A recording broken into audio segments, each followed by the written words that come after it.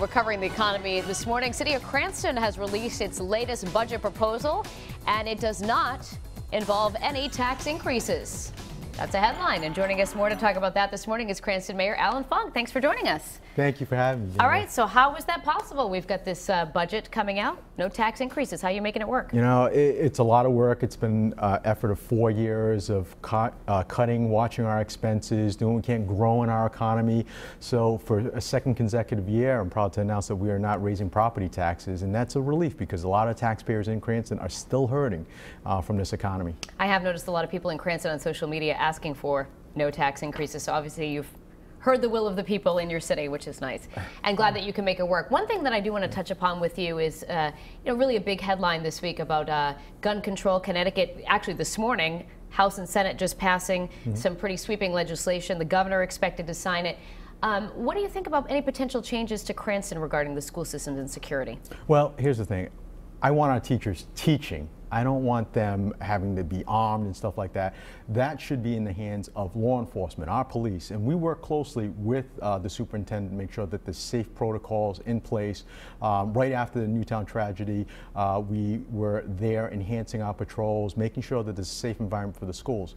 At the end of the day, I come from it as a former criminal prosecutor, making sure that there needs to be laws that effectively deter firearms getting in the hands of criminals and those with mental health issues. That's where that safety aspect has to be focused on.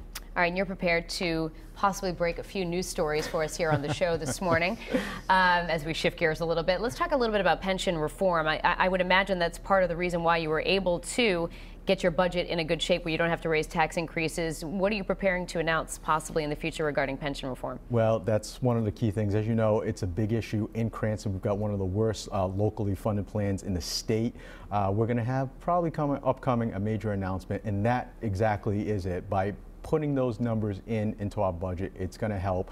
You're going to hear about those reforms shortly. It's been a byproduct of months of serious discussion and dialogue with a lot of individuals from the unions to retirees. So there's more good news to come.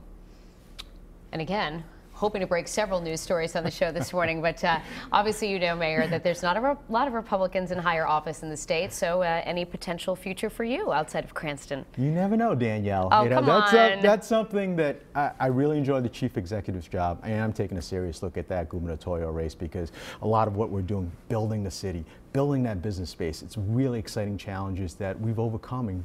To see the positive aspects, we have a second year without tax increases. That's because of those economic development initiatives. You know, I feel that as governor, as that chief executive, that's what you should be focused on right now because people are hurting, not only in Cranston, throughout the state, and those are the key characteristics that we have to focus on. Sounds a little bit more like a yes, Danielle, than a I don't know, Danielle. Just saying, just saying. Anyway, Mayor, when you do finally say yes, if it is yes, we hope you'll make the announcement here on Eyewitness News. And we want to thank you for joining us to talk about all the topics, and good luck with the budget proposal as well. Thank you very much. You're welcome. And if you want to know more about the Cranston budget or anything else we just discussed, head to foxprovidence.com.